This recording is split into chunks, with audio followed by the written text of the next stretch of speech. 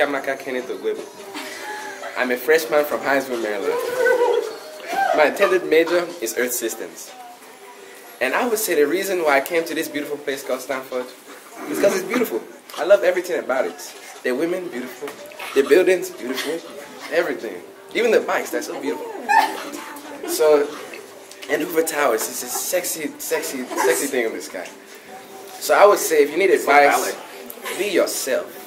And focus on the essays. Those are very important. Hey, my name is Eric Coilas. I'm from Lockport, Illinois.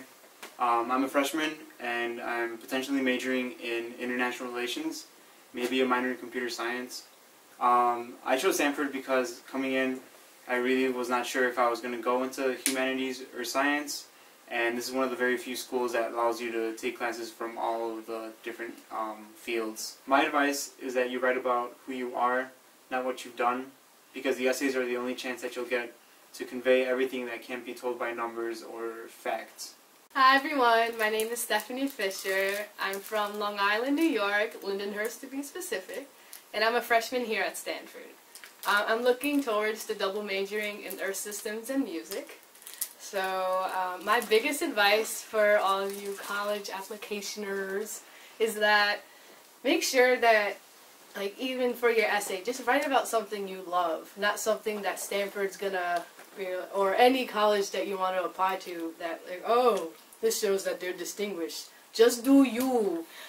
Write about what really makes you happy or what you love, because in reality, your passion is what is going to get you places. So make sure you really put that on your application. I'm Benjamin Williams. I'm from Chicago, majoring in computer science and thinking about co-terming in MS&E. I chose Stanford because of basically when it came down to my college decision, I had to decide between an all-engineering school or a liberal arts school. Stanford's a liberal arts school, but that also boasts like a really great engineering education. So if I ever wanted to, take classes outside of engineering, I had that option. Whereas at the technical school, I didn't really have that variety. My advice for applying to Stanford would be essay-wise, give your essays to other people to read. I used to think that like great writing was something you did alone, where you could write something great and no one ever had to see it and it was amazing.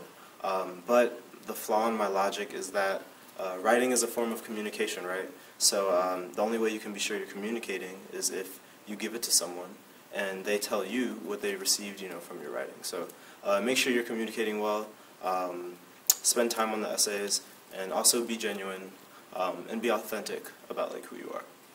I'm Thomas Pan from East Hanover, New Jersey. I am a freshman. I am planning to major in MS&E, and the number one advice I'd give to seniors is to make sure your application is balanced in that you have strengths in more than one area. Hi, I'm Brandon. I'm Dahlia. And we're both freshmen here at Stanford. Where are you from? I'm from Pennsylvania. I'm from Washington, the state. And I'm thinking about majoring in bioengineering. I think I'm doing bio, which is human biology. Yes.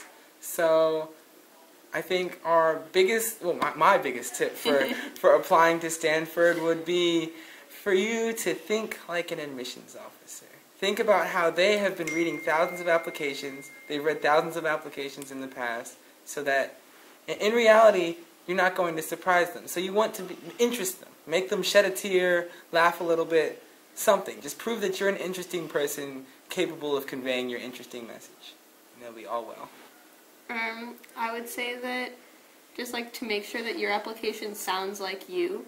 So maybe to think about like traits that are really important to you in terms of how you act. Like if you value that you have great listening skills or communication skills, or that you're really nerdy or something like that, to make sure that that comes across and that maybe people who know you can read your essays and think, yeah, that sounds just like you. And don't be afraid to be weird, because we're all weird here.